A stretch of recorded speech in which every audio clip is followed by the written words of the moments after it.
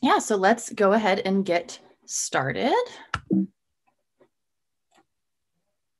Again, let me go back here. My name is Gina Schlesselman Tarango. I'm a librarian at the FAO Library. This is my email address in case you have any follow-up questions for me. I'm going to go ahead and put that in the chat as well. Because as I mentioned, we're going to cover a lot really quickly. And so if there's something that you forget or you need a little extra help with later, feel free to email me. The other thing is that I have created an online guide that's sort of a companion guide to this workshop. We're not going to be working off of the guide, but I do want you to know that that's available for you as a resource. It contains a lot more information than what I'm going to have time to cover today. So I'm going to pull up, let me see here. I'm going to pull up the Cal State website and I'm going to navigate to the library link right here. And right now I'm showing you how to get to that guide. If you scroll to the middle of the library's page here, it says library guides. I'm going to open that up. And what library guides are essentially web pages that the various librarians have put together with resources or search tips on a particular topic. So I created one just for this workshop. To get to it, you will scroll down to research skills right here on sort of the bottom right. And then we will navigate down to find resources for your finals.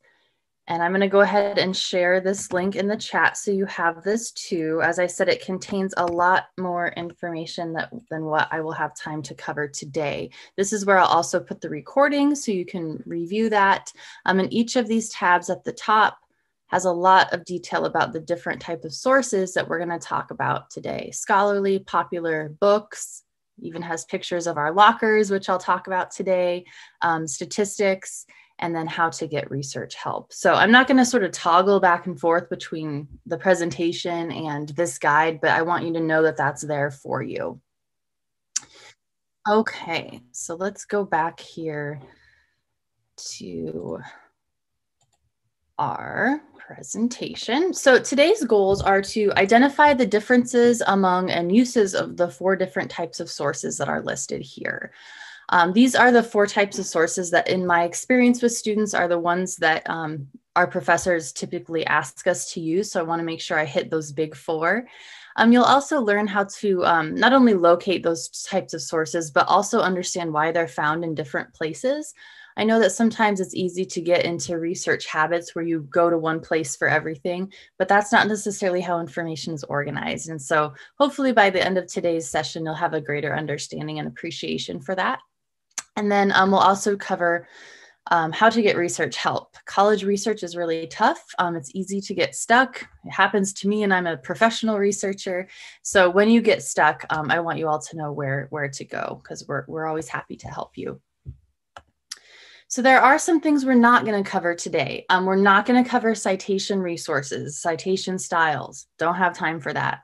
We're not going to talk about streaming video or checking out equipment from the library. We're not going to talk about study spaces or tutoring services or the writing center or study skills, some of those other things you might need for finals. That's just beyond the scope of the workshop. If you have questions about any of these things, I will hang out a little bit after the workshop when we're done today, so I can field some of those questions. But like I said, this is beyond the scope of what we have time for today.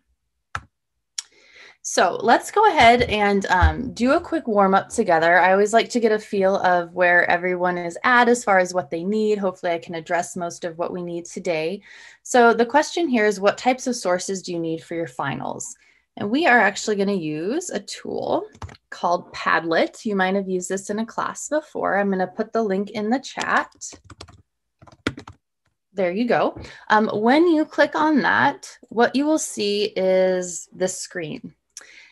And on the left, here's that same question. What types of sources do you need for your finals? And to answer this, you're simply going to click on this plus sign and then type in your answer.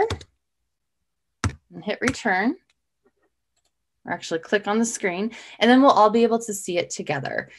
This is completely anonymous, so I won't know your name. No one else will know your name, so you don't have to feel silly if you're using the right words or whatever. So go ahead and take a moment to open that link in the chat You will see the screen that we're all looking at and answer this question. What types of sources do you need for your finals? I'll give everyone a couple minutes.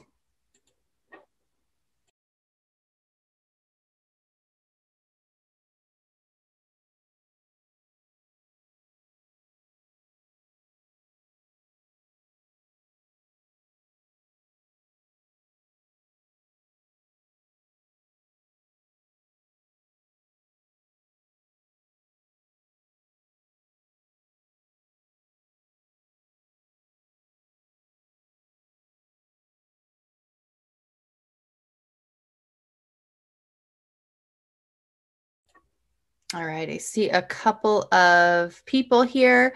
Again, to go ahead and answer this, you're going to click on the plus sign to add your own comment.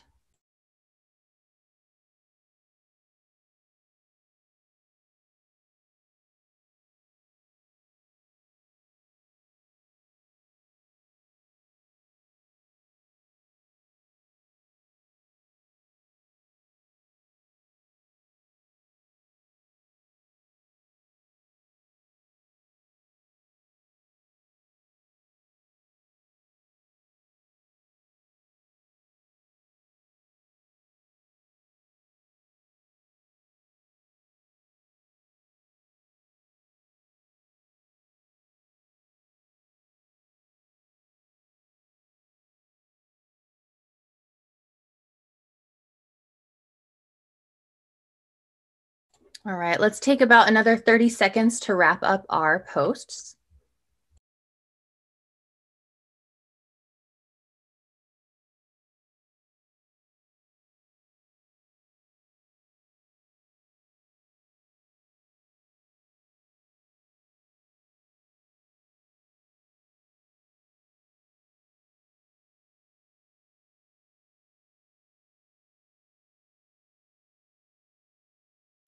All right, so thank you for everyone who participated. So I see a couple of comments about study groups. So again, that's not what this workshop covers. We are covering resources. So finding resources that you might use for a paper or a speech, for example. Same with study guides. We're not really going to talk about that. We will talk about how to find books. So you might be able to search the library for certain study guides that we might have. But our focus is not going to be on study guides or study rooms. Again, if you want to hang around after the workshop, I can spend a few minutes pointing a few things out, but really the focus is doing research. Someone says scholarly articles, so we're definitely going to talk about that. So if you are one of the people who is interested in groups or guides and you feel like this workshop might not be what you need, totally fine to leave if you would rather use this time doing something else. I just want to be fully transparent about what this workshop is and what it isn't, right? Okay, so thanks guys for that. I'm going to go back to my presentation here. And we're going to dive in with our different types of resources. So the first type that we're going to be discussing today is those scholarly peer-reviewed journal articles. So journal articles, if you've ever been exposed to these in a class or your professor has maybe asked you to read one, the reason is that they are written by credible researchers or scholars. They're written by people with PhDs. Oftentimes, these are the same people who are our college professors working at universities. Scholarly peer-reviewed journal articles often contain a lot of description and analysis. So they can be 20, 30 pages in length. They are vetted by experts, meaning that other experts, other scholars and researchers have reviewed them and signed off on them. That's what we mean by the peer review process.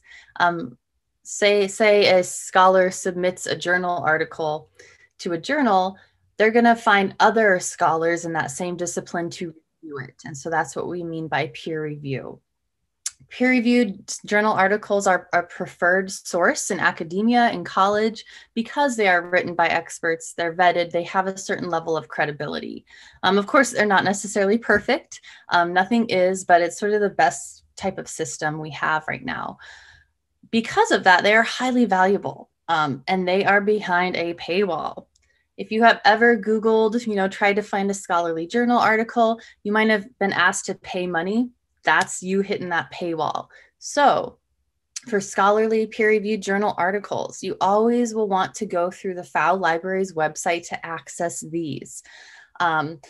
And that is because we have paid as a library for subscriptions to these various journals and places to get them. So you should never have to pay anything. If you take nothing else away from today's workshop, it's that you should not pay for anything. We will get these articles for you. Even if we don't have them, we will get them for you for free. So I'm going to pop into the library's website and show you a couple of ways to get these peer-reviewed journal articles. All right. So let's see here. I've got all my windows open. I'm going to go back to the library's website. It's csusb.edu/library. And the first place I'm going to look is OneSearch up here. This is this big white search bar. OneSearch, I like to call it our mother database. It searches almost every single thing that the library has in one fell swoop. So if you really want to get an idea of everything that might be available to you, go ahead and type your search in OneSearch.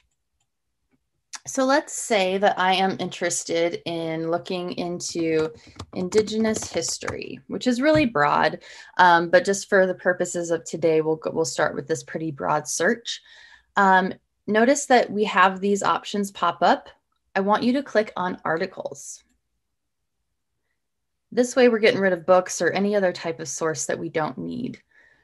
And we have, you can see, more than 875,000 results, right? Remember, OneSearch searches everything. So you're really, really dipping your bucket into an ocean in a sense.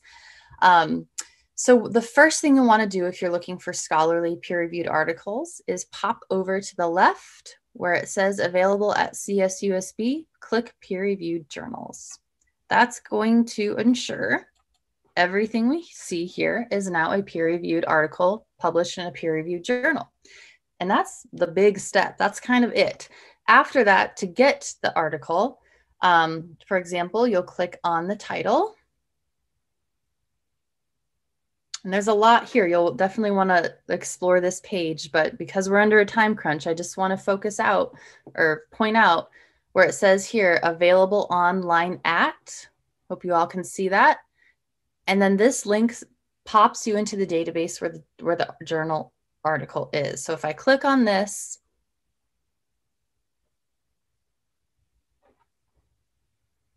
here we go. Here we have the article itself. Sometimes when you open this up, you'll need to maybe click on the download a PDF. Oh, here we go up here. Databases sometimes look a little different, but follow that link and you will be able to access it.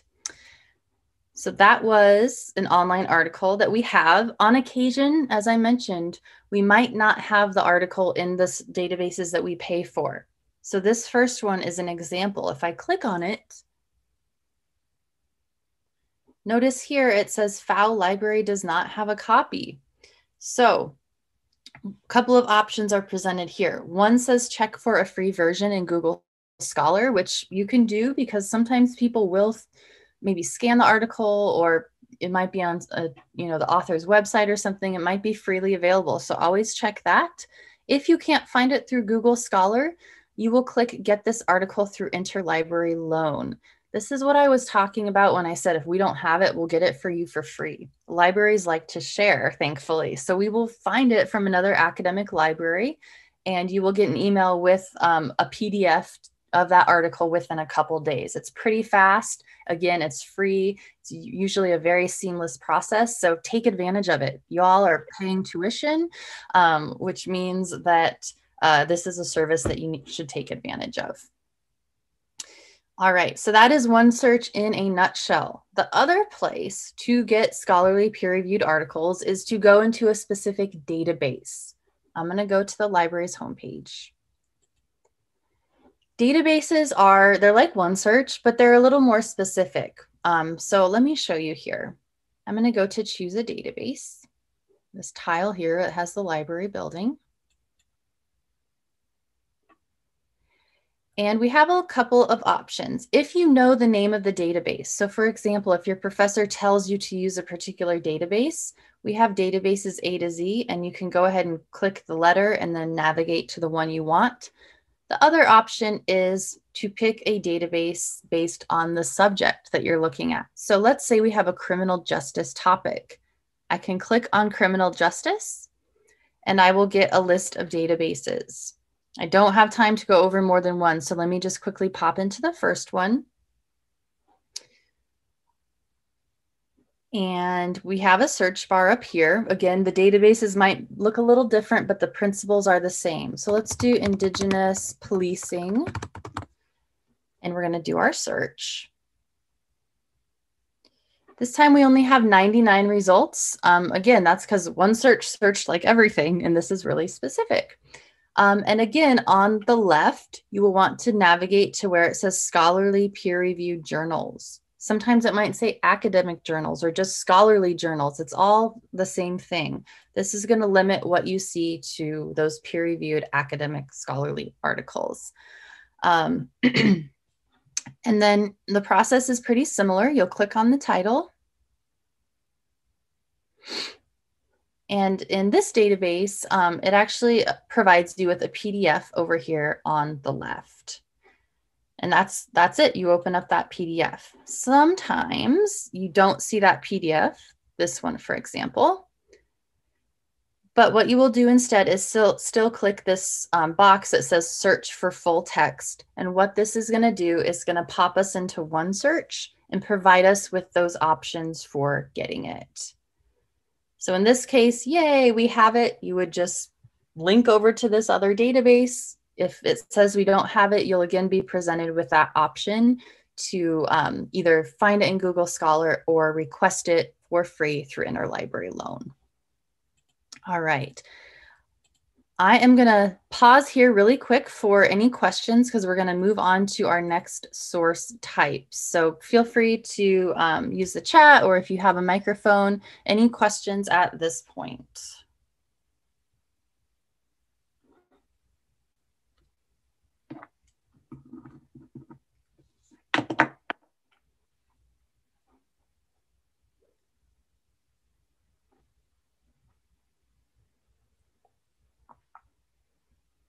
All right, so we're going to go ahead and move on then. So we're moving on to popular sources. Popular sources are the types of sources you might see in the news, or the type of source you might find online through a Google search.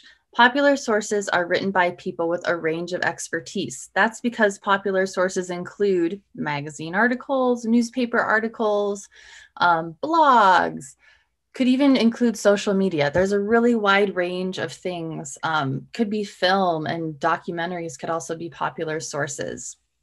Because these types of sources are so, there's so many different types, they are written by people with varying levels of expertise, right? So anyone can tweet, but only certain, people with background in journalism and the natural sciences would probably be selected to write for National Geographic, for example. So it really depends on the source you're looking at. They have varying levels of description and analysis, right? Again, a tweet is super short, but a cover story in a magazine might be, 3, 4, 5 pages long.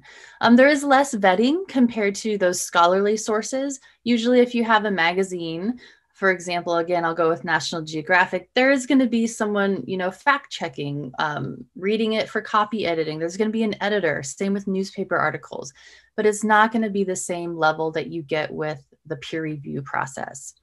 Popular sources are great for summaries of events, things that happened, pop culture. Sometimes even our professors ask us to use popular sources to do content analysis. So for example, our professors might say, you know what, I want you to look at how a certain political figure was treated by the media, or what they covered. So I want you to look at these news articles from the election and write about that. So there certainly are cases where these are the types of sources that your professors want you to use. It really just depends on the assignment.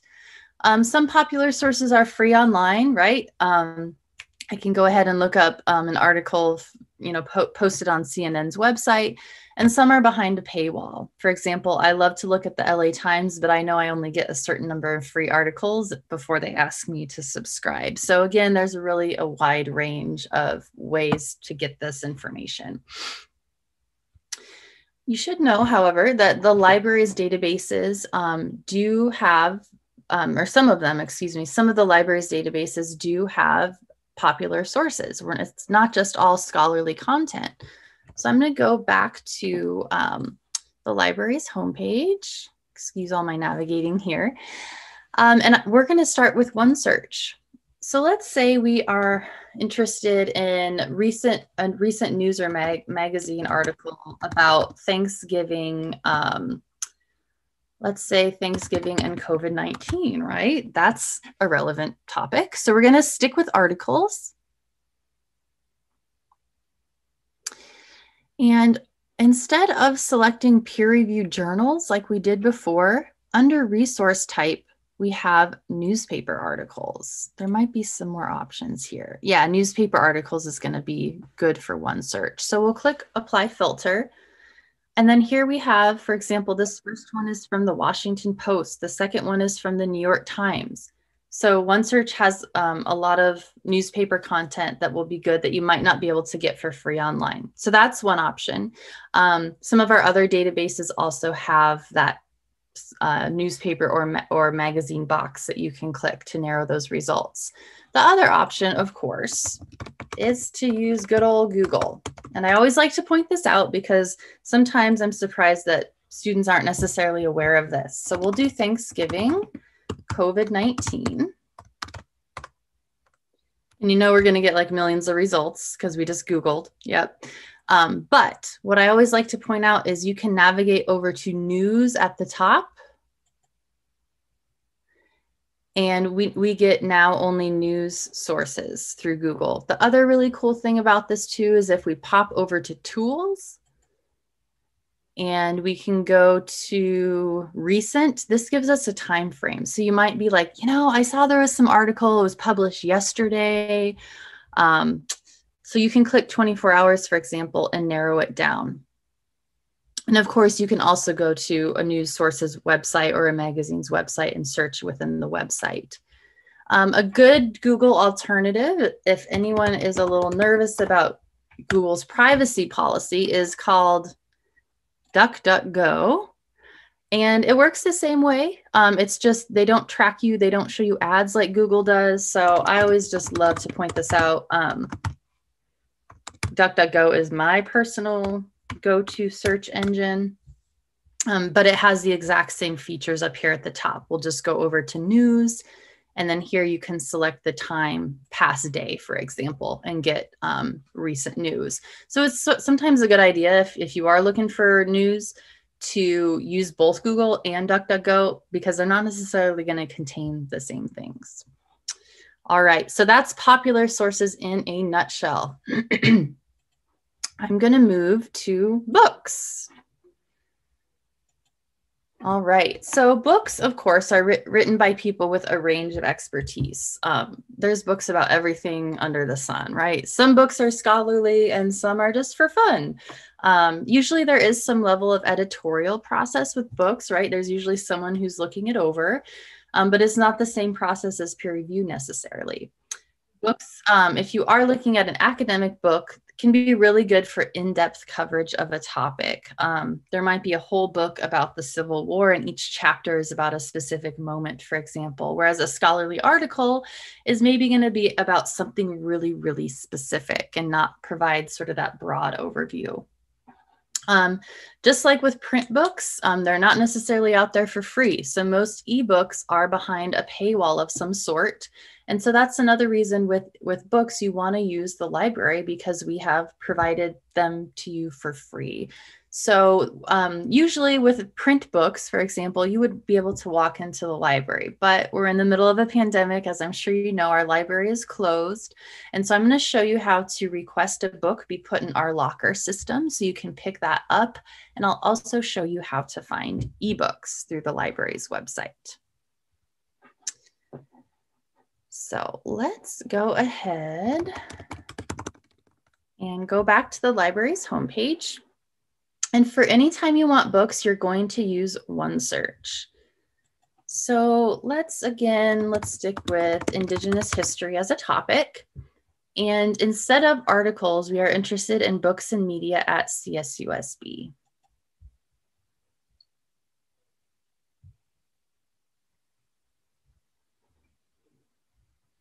Okay, so I'm going to find one here that we have only in the library to walk you through how to request a print book through our locker system. Here we go. So this one here, Colonialism and Culture, if I click on it,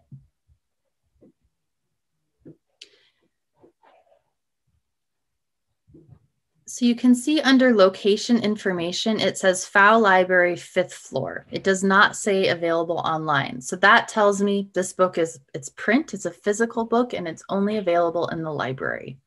So what I will do is sign in for more options. All right, and now I see this magical little link that says request. So if I click on request, what it's going to do is prompt you to select your pickup location. So you can pick it up at the main campus Fowle Library or the Palm Desert campus. So if you're out there, we haven't forgotten about you. You can provide not needed after a date and comment, and then all you do is hit request. What will happen within a day is you will get an email saying that, hey, we have your book. We've put it in a locker for you. This is the locker number and this is the code. And so what you will do, and it will provide more information about where those lockers are. At the San Bernardino campus, for example, they're facing, they're in the entrance of the library facing the mountains. So they're on the north side. But all that information will be in that email for you. They'll give you a certain time frame to pick it up. You'll enter that code. It's completely contact free. Please know that also we are quarantining our books after they are returned, just to make sure that it's a safe process for you. So that is available. However, if we've got your book electronically, that's going to be easier, right? You won't have to come to campus. So Let's look at one of those. This one, for example, Lakota America, A New History of Indigenous Power. We'll click on the title. And this one says available online at, and this is the exact same process that you would use to get an article. You would click on the link. It will take you to the database where the ebook lives. And then you will be able to go ahead and read it. And in the case of this database, JSTOR, you can click read online or download PDF for these particular sections. Most databases do not allow you to download the whole book simply because that's in violation of copyright, but usually you'll be able to download a certain number of pages or a certain number of chapters. But yeah, ebooks are great because, of course, again, you don't have to come to campus. You can read them anytime. On occasion, our ebooks are limited to a certain number of simultaneous users, meaning that, for example, only 4 people can be reading it at the same time.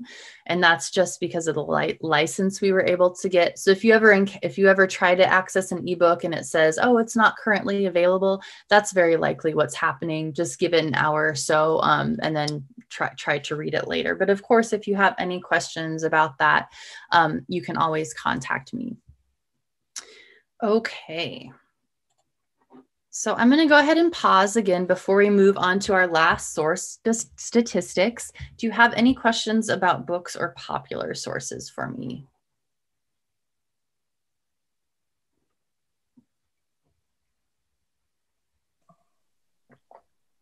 Hello? Yes.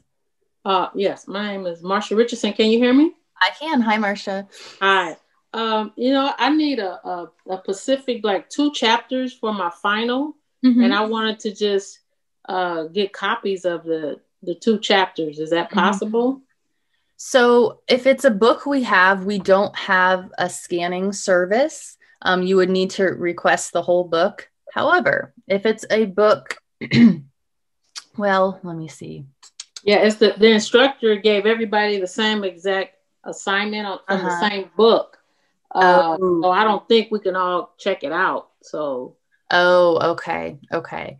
In normal times, when yeah. we aren't in a pandemic, right, what we could do is request the book from another library, but that service is on hold right now. So if that book's checked out, unfortunately, I think you'll need to get it somewhere else. Maybe the professor would be willing to scan those chapters and put them on Blackboard. You know, it's always worth asking. Okay, so I just need to contact the library to see, because this is my first time ever using the library. So, what you would want to do is look up the name of the book, like I just showed you, and see if we have it. Because it could be that we have it electronically as an ebook, and then you could just view those online. If it's a print book, you can request it through that locker system if no one else has it checked out. And like I said, it's usually just a day or two, and that'll be ready for you to pick up. But we don't have a service where we will scan particular sections. We just don't have the staffing right now. Okay, so but if it's an ebook, can I print from it?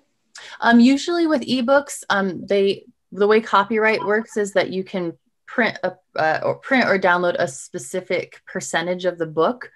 And so when you're in there, usually there's an option for download PDF or download this chapter. So if it's just 2 chapters, I'm thinking you should be okay. But again, it depends on the length of the book. But if you encounter that, just shoot me an email. I'll put my email in chat, and then I can try to see what our options are.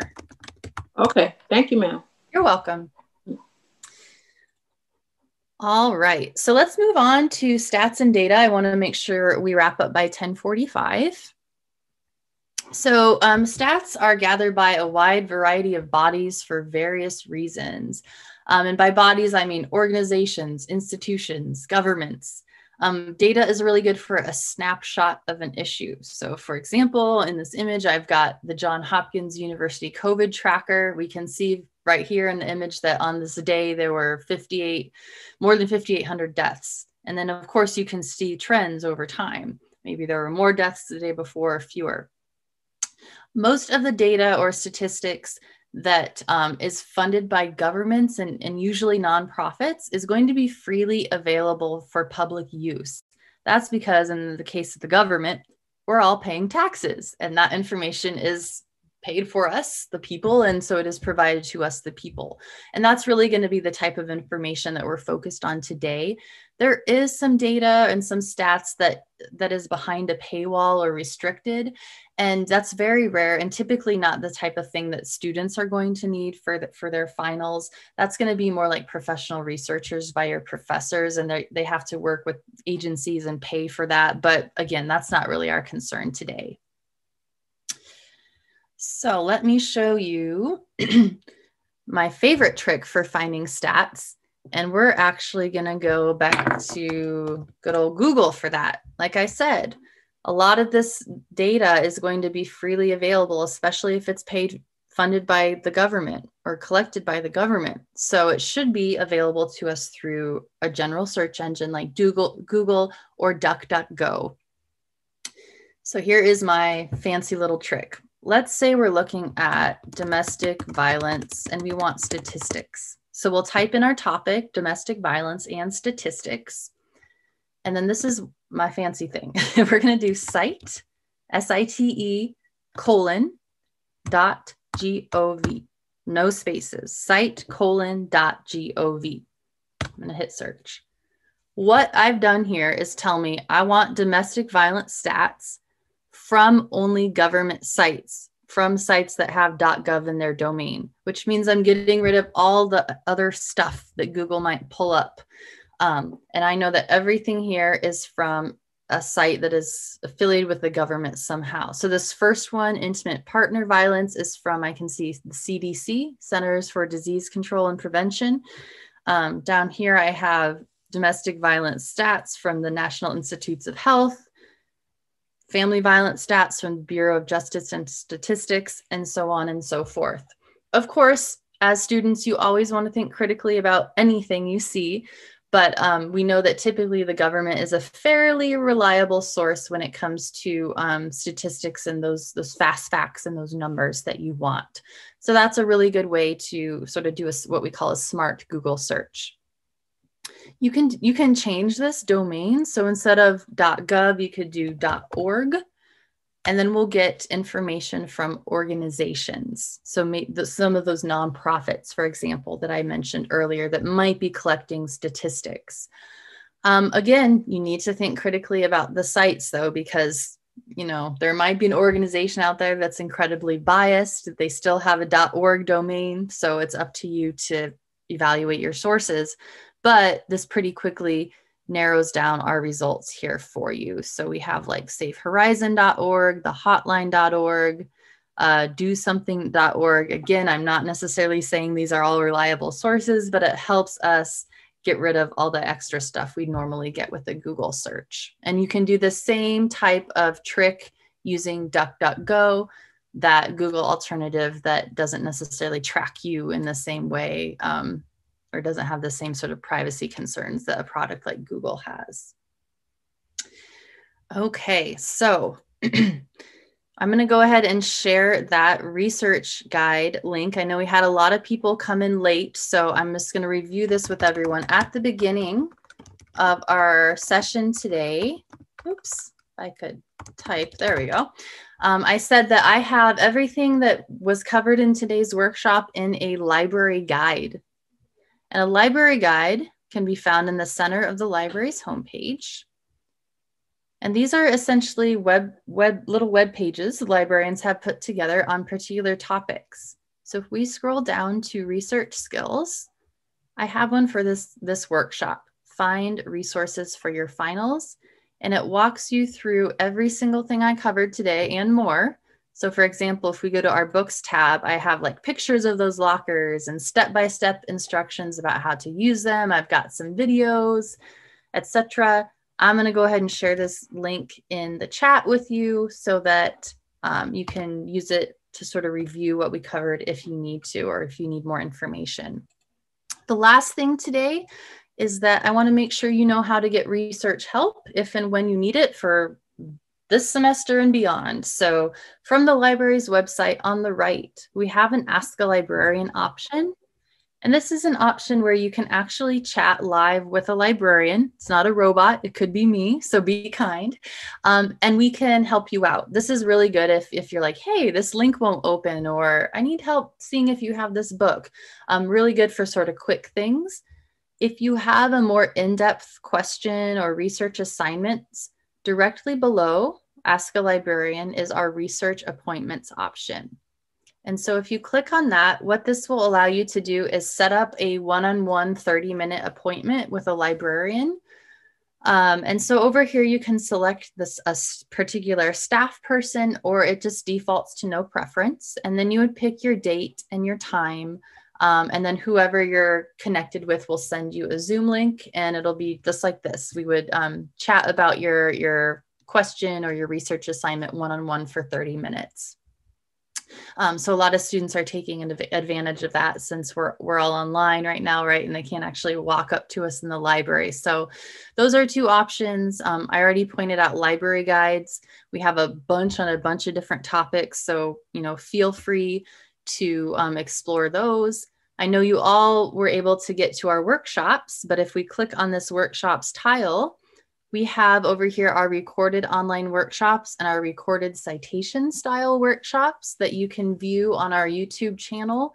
If there's any earlier in this semester that you didn't really get a chance to attend, they're all recorded here for you. All right, so I'm going to take some questions now. We have just a couple of minutes.